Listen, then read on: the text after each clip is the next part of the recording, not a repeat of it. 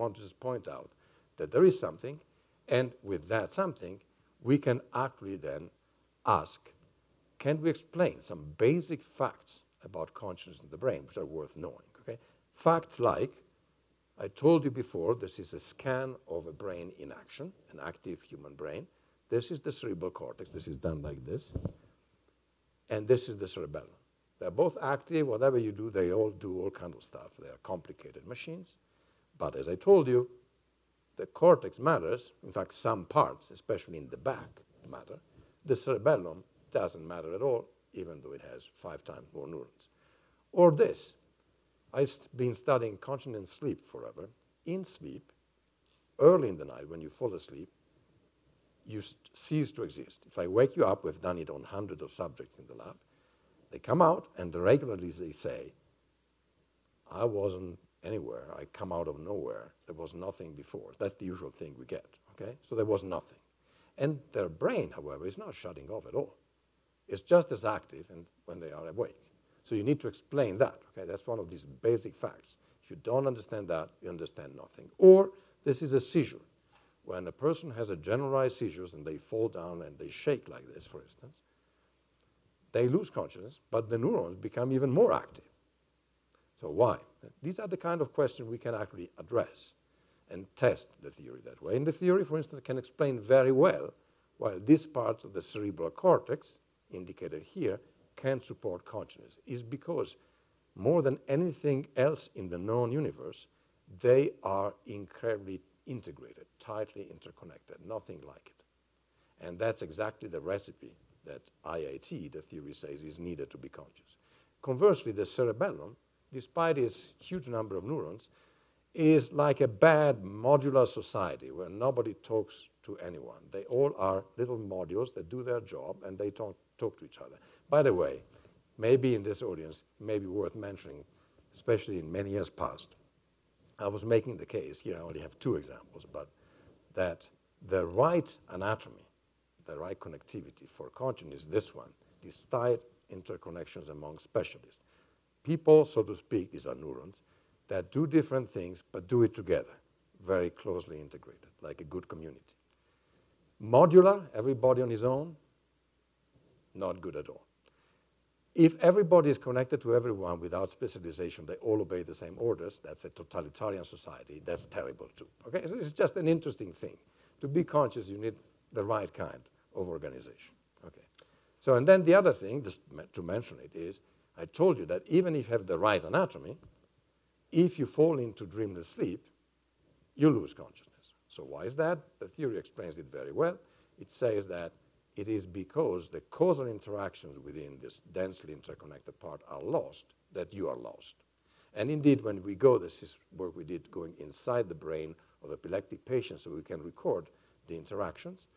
Won't explain how, but in essence, you see that while the neurons are active, they don't talk to each other anymore. They cannot really affect each other well, and that's when consciousness is lost.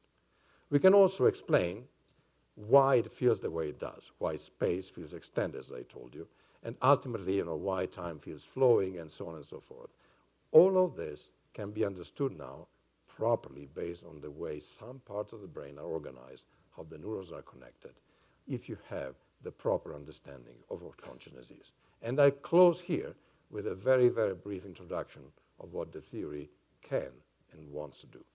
I'll move on to a little bit of what you can use the theory for, not for explanation, but for prediction. That is, can we actually make predictions and test those too in a way that's novel and that can actually help us even in diagnosing consciousness disorders, as you will see? And the answer is yes. We've been doing this for many years now. That was the first study. We used transcranial magnetic stimulation, which is a way to knock on your brain without going in.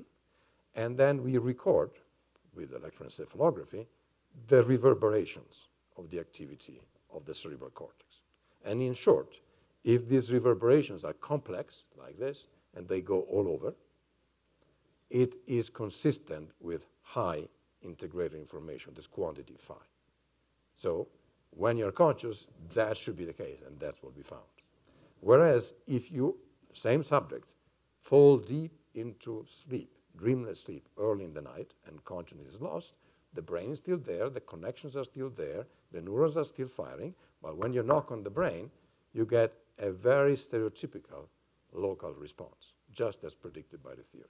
And this now can be exploited in developing tools to actually measure consciousness, which is something we sorely need because, believe it or not, until now, the way to know whether somebody is conscious or not is to ask them. And if they answer, we conclude, well, they are. And if they don't answer, then all bets are off, okay? Now, keep in mind that we ask ChatGPT, they always have an answer for us, and a very articulate one to boot, okay? So just keep that in mind. Well, most patients can't even begin to answer, but they may be there. And this is why this is clinically very relevant. We transform this into essentially a way to get a number out of the complexity of the responses of the brain when you knock on it, based on the theory.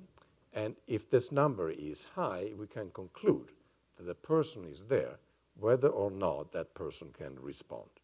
So they may not be able to say anything, they may not be able to move, they may not be able even to move their eyes. But if we knock and get that complex response, we are now basically sure the person is there. And that's very important because in vegetative patients who have been there maybe for months or years sometimes, you don't really know. And we now know that roughly up to 40%, between 20 and 40% are conscious.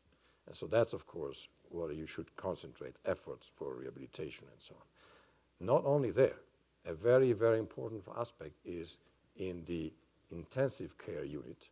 So I've learned it rather recently, I must say, that it's up to 80% in this country of people who have brain trauma, for instance, or cardiac arrest. And in the first 2 weeks after they get to the ICU, they actually very often have a withdrawal of care decision made. So they are unconscious, or rather unresponsive. And then it's decided that, since we don't know better, okay, 80% withdrawal of care. Now, we're trying to, get essentially this kind of machine into the ICU and see whether we can actually tell the person is there despite the fact there are no responses to help in make informed decisions and also prognostically, because if you are conscious, it's very clear that you're much more likely to then get out of the state of unresponsiveness. There are other experiments, many more. I'll just quote, one to you. For instance, we can do something very simple that had not been done. We can compare brain activity when you are dreaming, which is a kind of consciousness. You have experiences. You see stuff. Last night, I dreamt of skiing. So evidently there is something of the environment here that helped me. I dreamt of other things too that I won't tell you, but it was a great, great dream. Okay, so I dreamt of all of that. And, that was being heavily conscious, but disconnected from the environment, compared to when the subjects are completely gone. So they are not there early in sleep. And when you compare it, you find these areas in green and blue. This posterior part of the cortex back here, those are the areas that if you are dreaming, they are just fine.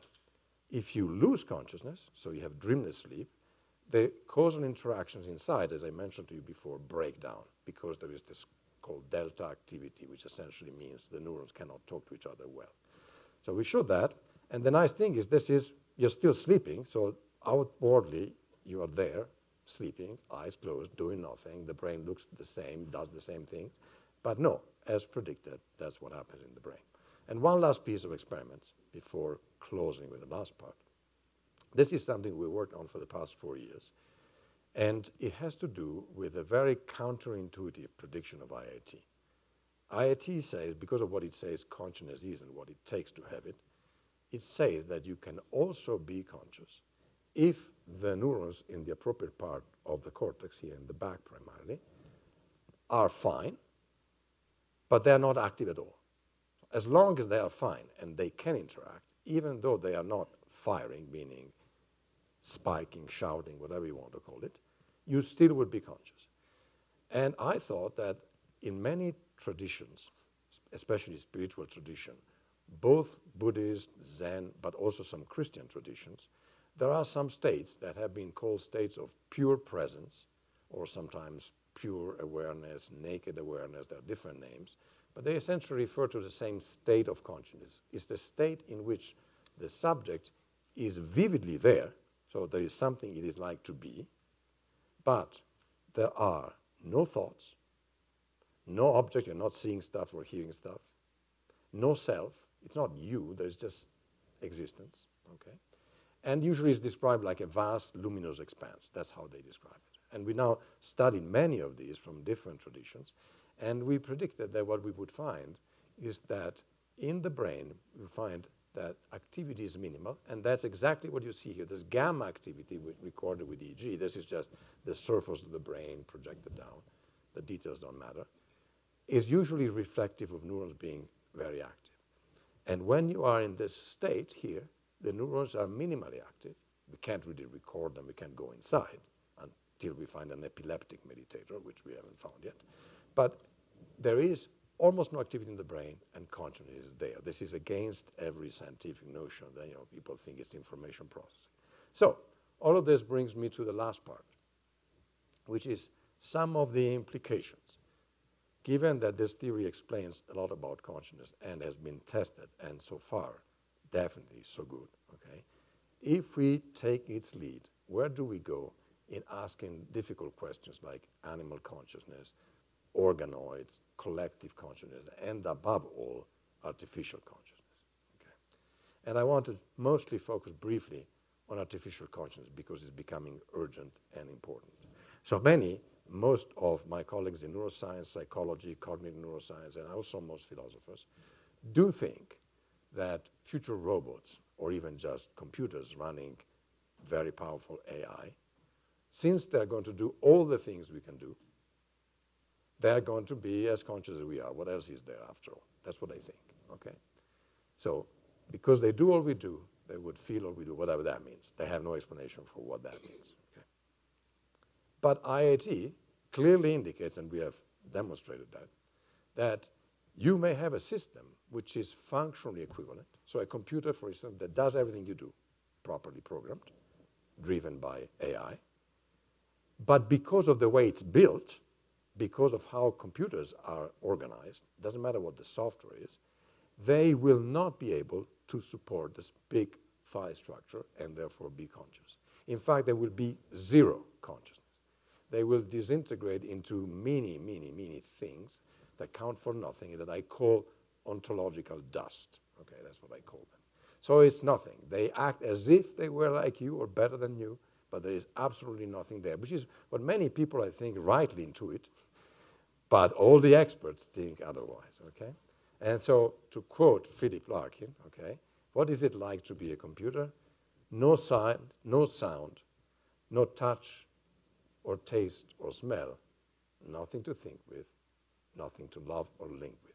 Okay, so he was very perceptive. He wasn't talking about computers though. And that leads to a dissociation, which we should be very well aware of, between consciousness and intelligence.